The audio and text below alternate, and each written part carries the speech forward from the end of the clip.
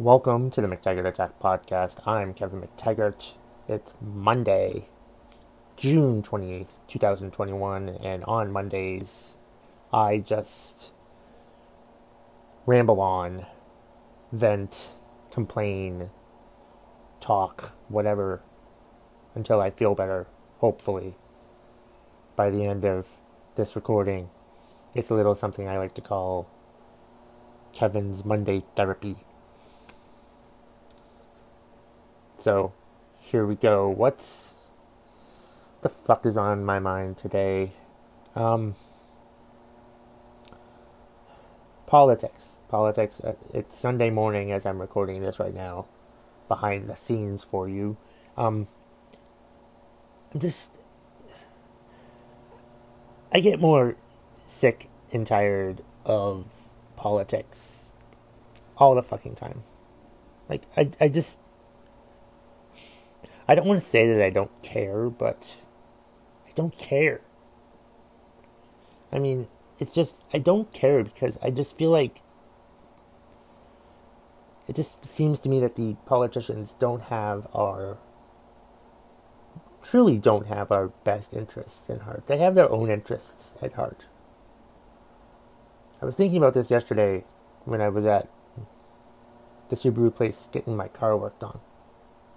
I was writing some stuff and I was thinking about how, to be honest, I think I might be stealing this from something I heard on G.W. Foley's podcast. Foley Kills the Podcast, available on YouTube. Go find it.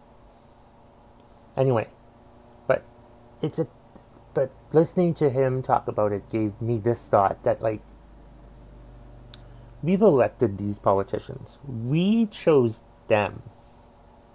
So it's our fault if they suck, sure. But they don't act as though we chose them.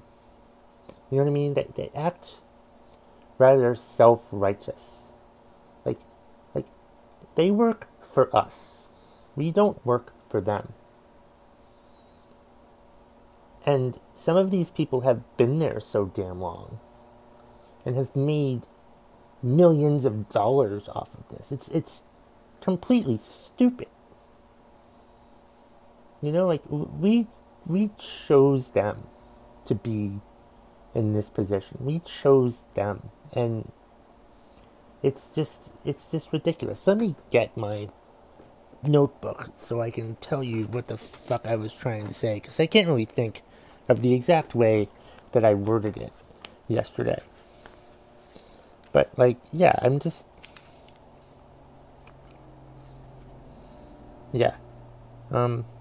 we elected them, we chose them, and they act all high and mighty. Act like we serve them, but we don't serve them. They serve us. They're supposed to help us. And I feel like they have no idea what we need for them to actually help us. And it's just frustrating on many fucking levels that these stupid assholes just don't care about what we really want. And it's just, they spend so much time arguing with each other about everything. There's not going to be any compromise. There's no compromise. There's nothing. It's like, the compromising shouldn't be public. That's for sure. I think that's part of the problem. Social media is such an awful thing when used improperly, and it's definitely used improperly when it comes to politics. It's like the veil has been ripped off, and everybody's an asshole. You know, it's just frustrating to me. There's this stuff about the infrastructure deal, and people are reneging on it now, and I'm like, I don't give a damn about all of this. Tell us when the deal has been done. Because all of this stuff that happens until the deal is signed is just incendiary bullshit that just makes us so angry at each other, and then it gets resolved, and we're still angry at each other because the world is so fucking divisive. It's just stupid. I just hate politics, and it's just politicians. Yes, they're way too overpaid. Something needs to be done with that, but nothing's going to be done with that because the people that determine how much they get paid are the people that are getting paid that much.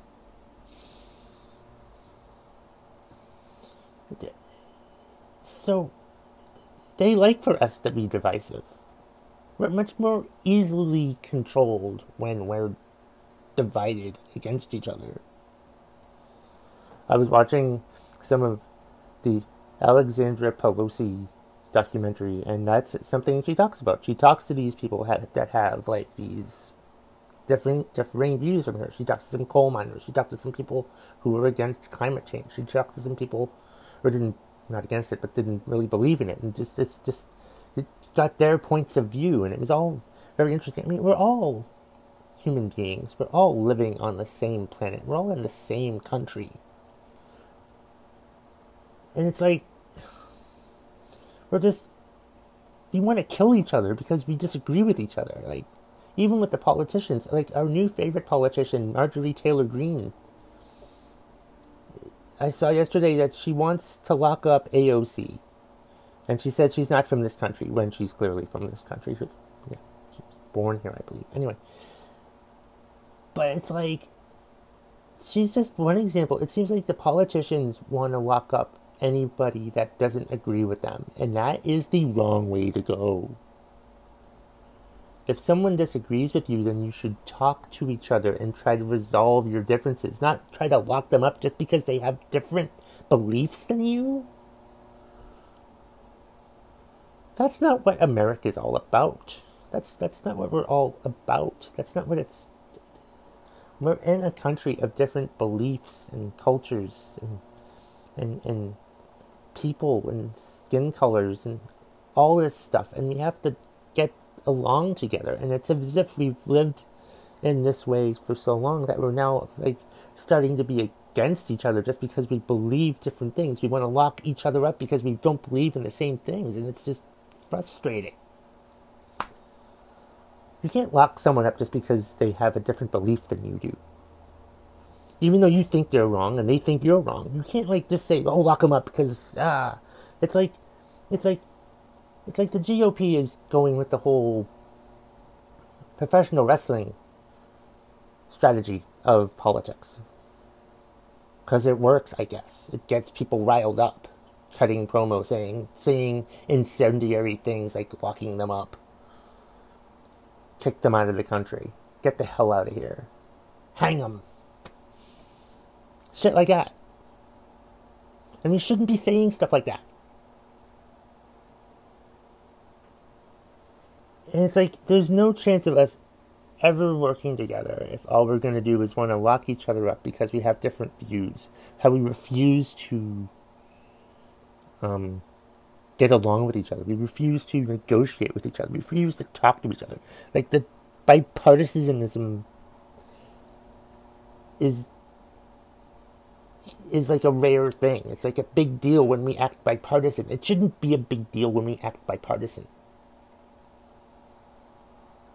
It shouldn't. It shouldn't be a big deal when we act bipartisan.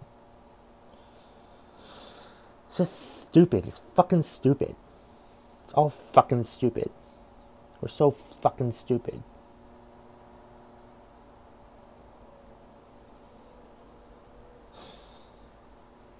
It's just dumb. It's ridiculous. Fucking hate it. I was watching AEW last night, and here's a big pet peeve of mine with AEW. Like, there's one thing that I hate about AEW. Okay? Like, whenever any of Taz's wrestlers are in a match, Taz doesn't go to ringside. He goes up to the announce booth to join the 3 commentators at the announce booth, and he commentates with them. Don Callis does the same thing when Kenny Omega wrestles. He's on the announce booth, and he'll come down to interfere if he has to, but it's like, I just think it's stupid. Look, you already have 3 people at the AEW Dynamite announce booth. Why do we need the manager to speak for them? I know that Taz is a commentator, but he does commentary on AEW Dark. We don't really need to hear what he has to say. Just be at ringside. And just be at ringside and just try to interfere that way. Don't just commentate. You're an awful manager if all you do is sit at the fucking announce table. Just Callis and Taz should just sit at the should stand at ringside and cheat properly. Act like actual managers, or whatever the hell you want to call your position. Mouthpieces, advocates, whatever the fuck you call yourselves. I don't fucking care, but it's just one thing that annoys me about AEW. And don't get on me about hating on AEW. Don't call me a WWE supporter, because there's stuff I hate about WWE. There's stuff I hate about AEW. There's stuff I like about WWE. And there's stuff I like about AEW. I like them both. I want them both to succeed. I want all wrestling promotions to succeed. But if there's stuff that happens in professional wrestling, I'm going to call it out. I'm going to talk about it. I'm going to say things. I'm just gonna say things, that's all. Fuck. It's just aggravating. What the fuck else is pissing me off today? I've been frustrated learning my new job, and I don't like some of it. But I don't want to, and it might happen that I might not have to do it anymore, but I don't know how I feel about that. I don't want to be deemed a quitter, but I've tried it, and it's really frustrating, and there might be somebody else who wants to do it more than me, so I'm more entitled to have them go ahead and do it, but I don't know how I feel about that. I want to keep trying to do it, so maybe it'll be less frustrating. I just have to figure out, the guy that used to do it said something to me Friday that was interesting. Just figure out a way for me to be less frustrating. And I don't know if that's possible, but I guess it's worth trying to figure that out. So we'll see. I don't know. But it pays more than any job I've had before, so I guess with more pay comes more frustration. I guess that's true. I guess that's the way it is. I suppose. I don't know. What else has been on my mind? I went Saturday, I went to get my car worked on, get new brakes and stuff like that, and then I drove over to Middlebury, Vermont, because that's the Marquis Theater. That's where I love to perform stand-up comedy, and they're open at full capacity now, so shows should be happening again there sometime in the near future. But so I went there because I saw that they had some new menu items. I wanted to try the buffalo chicken tacos, so I went there and said hi to some people and ate the buffalo chicken tacos, and they're delicious. And they're new menu items, so they're not like specials or anything. So I'm looking forward to that. They also have some Carolina barbecue pork tacos that I think I'll also be interested in, because I like buffalo and I like barbecue. So those two things are two delicious things that I enjoy having. I feel like there's something on the tip of my tongue that I wanted to talk about today, but I didn't really know what the hell else is going on with me. What's going on? Oh yeah, I remember now. So,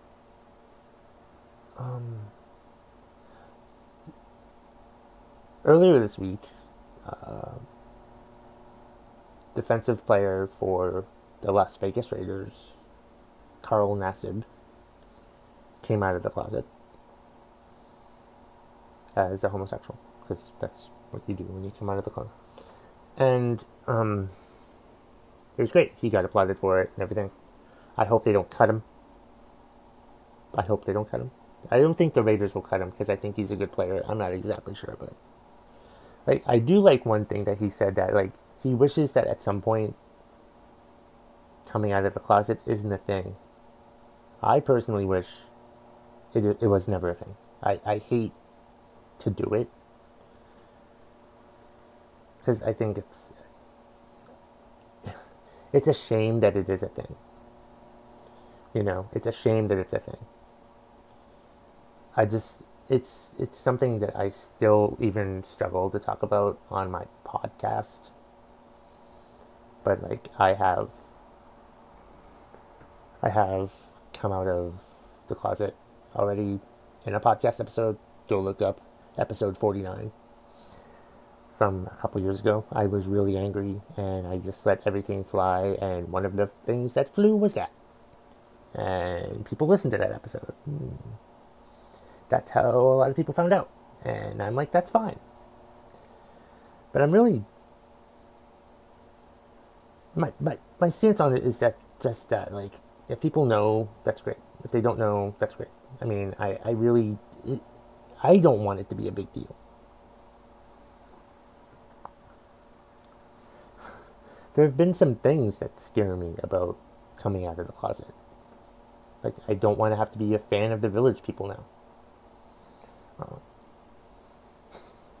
And then, one thing that's definitely kept me from doing it, or even considering it, was that movie from the 90s, In and Out, with Kevin Kline, when he got outed by one of his students when he didn't even know that he was. That movie, I guess, was a good idea, but like nowadays I'm just like, it was definitely a factor in me not wanting to let anyone know. Because I'm not a good dancer, so I didn't know if I had to do that. But it's like, I think that's a disgusting stereotype about gay people, you know? Like, I'm not into the girly stuff. I'm not feminine by any means. I'm not any of that. And it's hard to want to come out of the closet because I don't want to have to start talking a certain way, you know. I just don't, you know. I shouldn't have to. I'm still just me. Like, it's like I hate labels. Like, I'm not saying get rid of all labels, but just like, my name's Kevin. That's my label. And it's just, I know this episode sounds like a struggle because I'm struggling to talk through this, but if you're still listening at this point, thank you. But it's just frustrating to have to like deal with that. It is something that like I feel like holds me back from a lot of things. It is something I think that bothers me, that I don't let anyone know. Or I do let them know, but it's like I haven't let enough people know. I haven't let some of the right people, the parents, haven't told the parents. But they probably already know. But maybe I'll just show them a stand-up comedy video and they'll figure it out. or they won't figure it out, or they'll kick me out of the house, which at this point I think would be fine. I think if I do come out to anybody and they want to never speak to me again, I'm cool with that. There was a time when I was like, I didn't want anyone to like stop talking to me, where I cared about other people's opinions. But I'm at the age now where I just don't give a shit about your opinion. So if I tell you something about myself and you don't like it, that's fine. You don't have to talk to me anymore, and I don't have to talk to you anymore. But it's just hard, and yeah, I struggle whenever Pride Month comes up. And I don't know. I feel like it's something I need to say, but don't need to say. I've kind of, I just don't like to make a big deal out of it. It shouldn't be a big deal. I don't care. I don't care who you're fucking, so you really shouldn't care who I'm fucking. As long as it's legal, I don't care. And that's the bottom line. If you smell what the McTaggart Attack Podcast is cooking.